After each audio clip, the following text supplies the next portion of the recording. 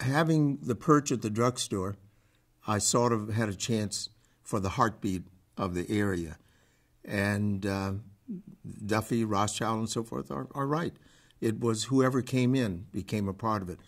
And for me to get the loan from what was then called City Bank, they actually opened it. They had an office at Kings Highway in West Pine for a while.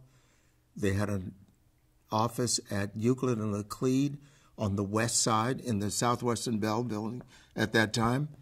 And then they moved to Lindell. Well, I got to know the president pretty well, Norm Tice.